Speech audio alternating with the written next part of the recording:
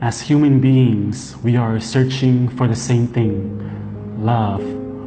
When we are in a relationship, whether they are romantic or as friends, we believe that the love is true.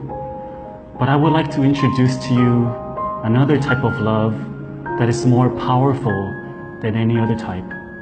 It is a mother's love. When you are with your friends love you because you have made them happy, because you have said something to make them laugh.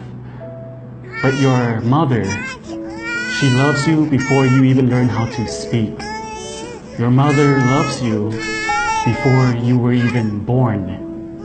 And when a woman becomes a mother, everything changes. The most important thing is no longer her, it's her child. The child becomes the most important thing in her life. So she has to be mindful about what she takes into her body, what she eats.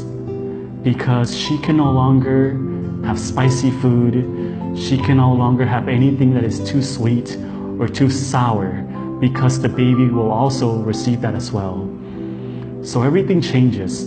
When you're with your friends will only love you for as long as they can.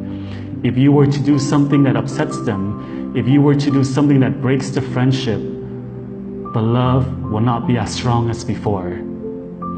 But no matter what you do, if you are a bad person or a good person, your parents will always love you till the end. The love that they have for you is unconditional. It is more powerful than any other love that you know. It is important to return that favor, return the love back to your parents.